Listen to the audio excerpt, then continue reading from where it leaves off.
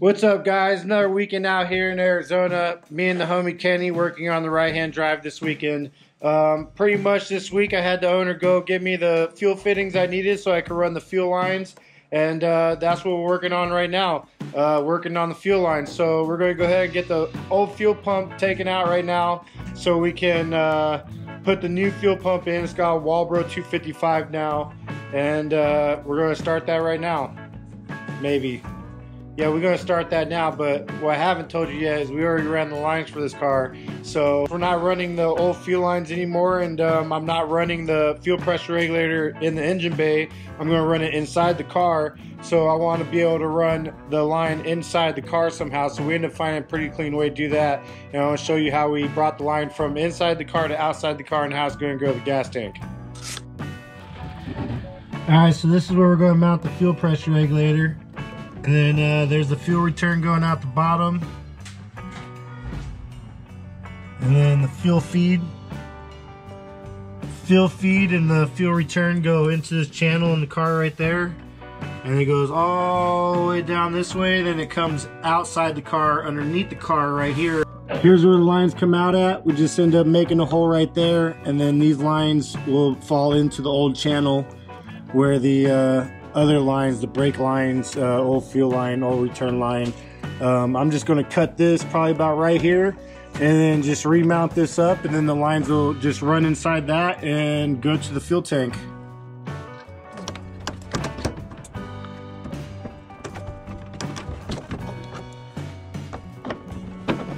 Oh my god. Look at that thing. Yeah, boy. Woo! Delicious. Looking trash. Ugh. Gross. Is that thing full? It does got some fucking... It's got a couple gallons in it for sure. Yep. Gross. Yeah. Alright guys, as you can see, we're not going to be using the fuel pump or the hanger, or obviously we weren't going to use the fuel pump already. Duh. We're not going to use the hanger. It's got a bunch of rust on it, it's corroding, it's falling apart.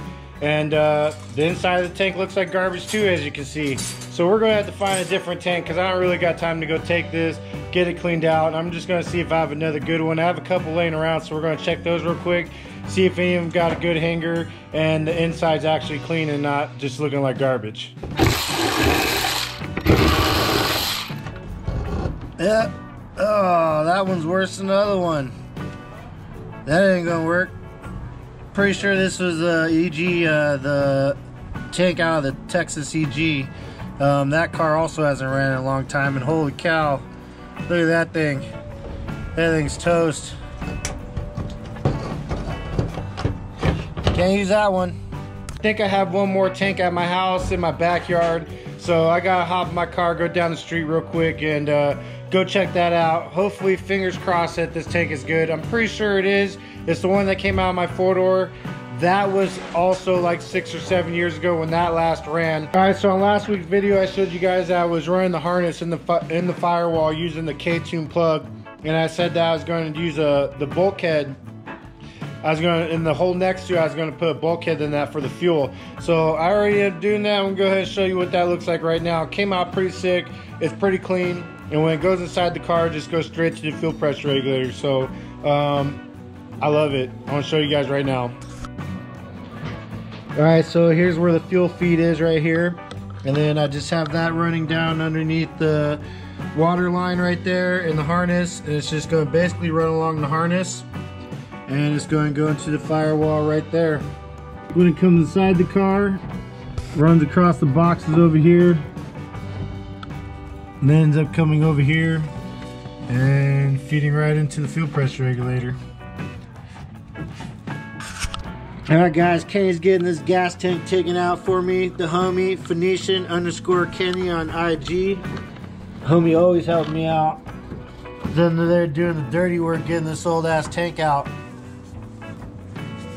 While he's doing that, I'm gonna go ahead and go get the other tank. Alright, so here's the other tank. This is the one out of the four-door.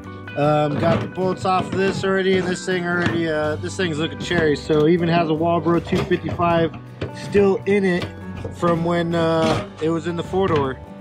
Looks way better in this one. Socks obviously bad. We got a new one. Inside this tank looks good. Go ahead and just empty the rest of the gas out of that. Put the new Walbro pump on this. Hanger looks all good. Mint, cherry, new sock. We're good to go. Put that inside the Integra. See if we got some fuel pressure. Well, Kenny's getting that fuel tank out. I'm going to go ahead and install this fuel pressure gauge on this K-Tune fuel rail. It's a cool little feature that K-Tune has. It just mounts in the center of the fuel rail. And so we can go ahead and put that new tank in and hook all the lines up. Go see if this thing got pressure.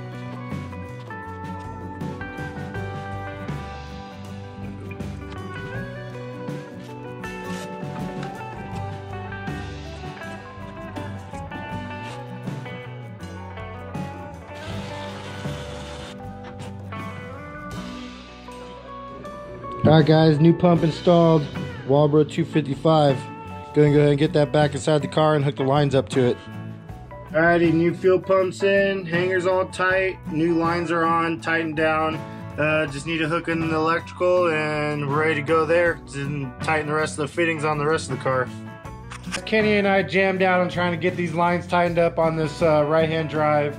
All the fuel lines are tight right now.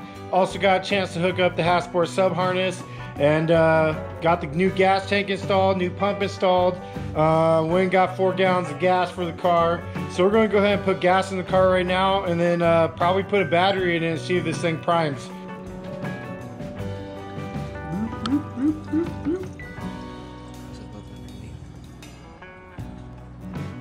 Look good to me. Looking crispy under there. Hardcore bay brake lines. No leaks. Alright guys, so we have no clue what's going to happen right now. This is our first time putting power into the car with the sub harness hooked up and the ECU hooked up. No idea. We just, the owner wanted us to make sure we're recording the first time we put any kind of power to it, the ECU, to see if it primes. So that's what we're going to do. I have no idea if it's going to prime or not. Be super sick if it did. We'll see. Good.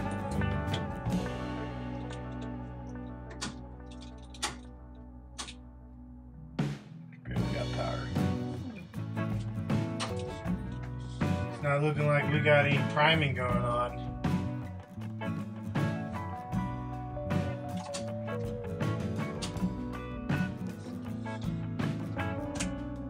Please, come on.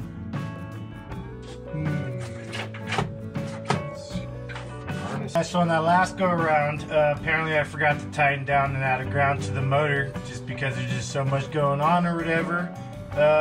You know, put those on and we're going to see what happens.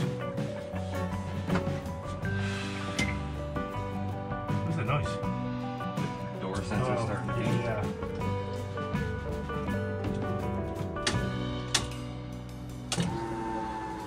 Oh shit! Oh yeah. Yeah, fuel pressure, baby. That's what I'm talking about. That's what it's all about. Woo! Boom, boom. Yeah. What does that fuel pressure say?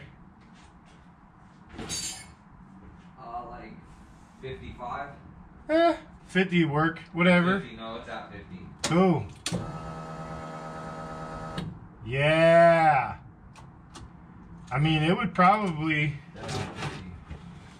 if it had power to the battery, it would probably start to crank.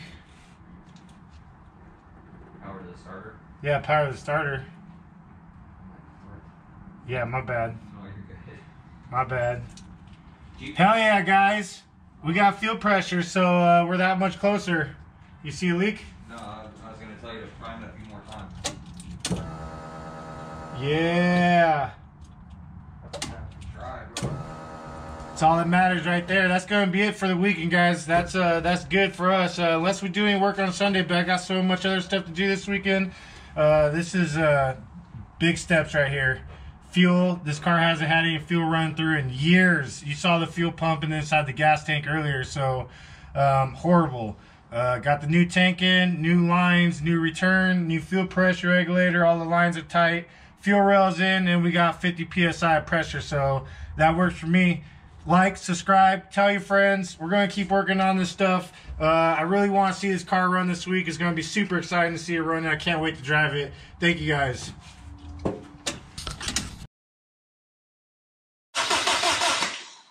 yeah, it's going to start.